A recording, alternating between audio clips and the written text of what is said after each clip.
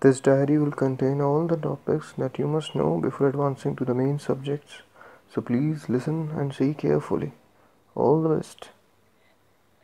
Today we will discuss the various magnetic terms like B, magnetic flux density, H, magnetic field intensity, and many more, and especially BH curve. So let's start with the first law, Ampere's law. Now friends, let's see what is Ampere's law.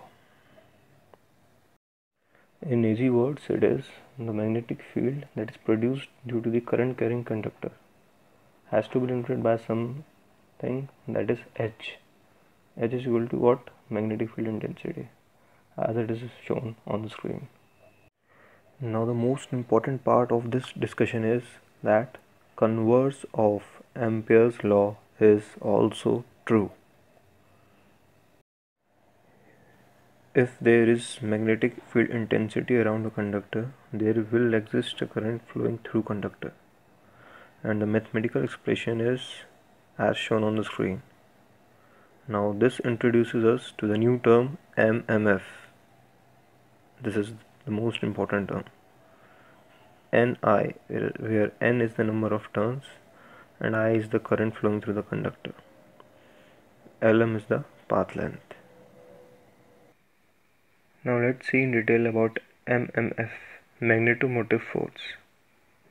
So we know that if we have n conductors each carrying current I, then some magnetic field intensity is produced around each conductor denoted by H, as stated by Ampere's law. Now to measure the strength of this magnetic field, we need to have some quantity, some unit that is called MMF. Its unit is ampere turns. But the question stays, what is MMF? Just remember this line.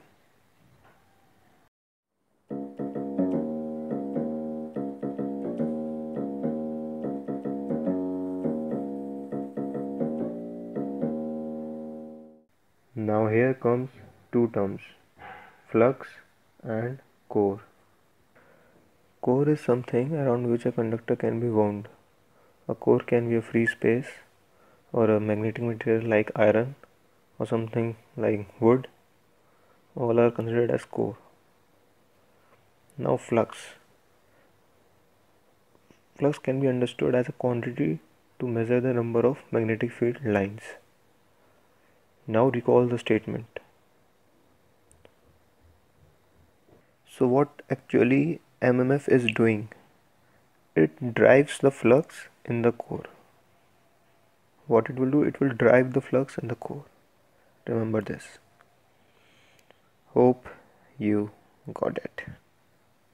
Now let's discuss flux density. Just remember this. Flux density is equal to flux divided by cross-section area of core, orthogonal to flux. Orthogonal to flux is important. And unit of B is Tesla. So 1 Tesla is equal to 1 Weber per meter square. Now let us understand what is magnetic field intensity H. For this, go back to Ampere's law. Integration of H over magnetic path length gives MMF.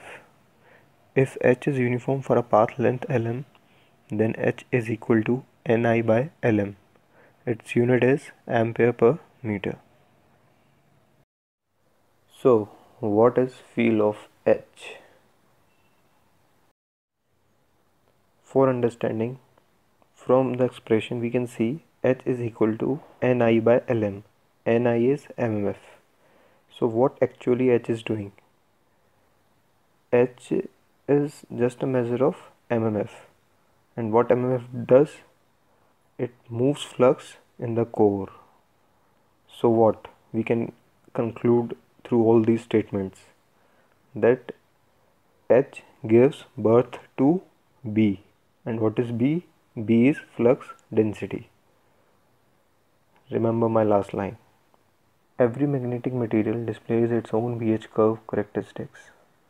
Let us take an example of iron core over which a conductor is wounded, and the conductor is connected to a battery in such a way that the direction of current is as shown in the figure.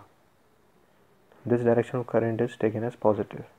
As we increase current high, the core gets magnetized, and at point A it will reach the saturation point, that is, the core is fully magnetized. As we increase or decrease current, we increase H, which affects on the flux density B. This is important. Now from point A, as we decrease the current gradually to 0, the characteristics comes to point B, and we can see that there is still some magnetic flux on the core as it does not come back to the origin. Now we reverse the battery, and this means the current is now negative with respect to the assumed positive direction of the current. So the characteristics comes down from B to C, and at C it is again the saturation point, that is, the core is fully magnetized. Now again we decrease the current gradually to 0, and we can see that the curve gets to the point D. It has still some magnetic flux density. Now we again reverse the polarity of the battery, that is, now the current is in positive direction. So again the curve moves from point D to A, and at A it reaches saturation. The following can be concluded from the discussion. The important part is, if BD is large for a material, then that material can hold magnetism for a long time. That material can be any iron core or any magnetic material. We never operate in the saturation region, that is close to the saturation point. Remember this point, because at that point the magnetic material stops displaying its magnetic properties. Remember this. As we can see from the BH curve, that if we operate on the line OA, that is especially in the region that is encircled with red sketch pen, there is linear relationship between B and H, that is B is directly proportional to H. B is equal to mu H. Mu is magnetic permeability.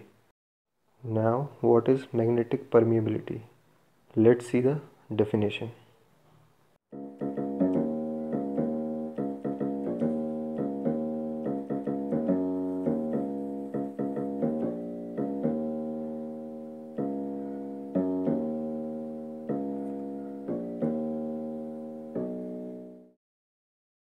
But what is the feel?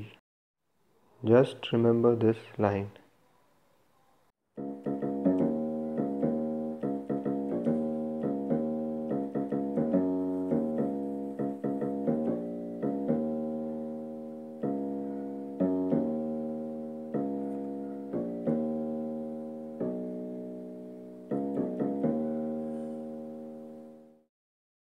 Now this is important. Just remember this line.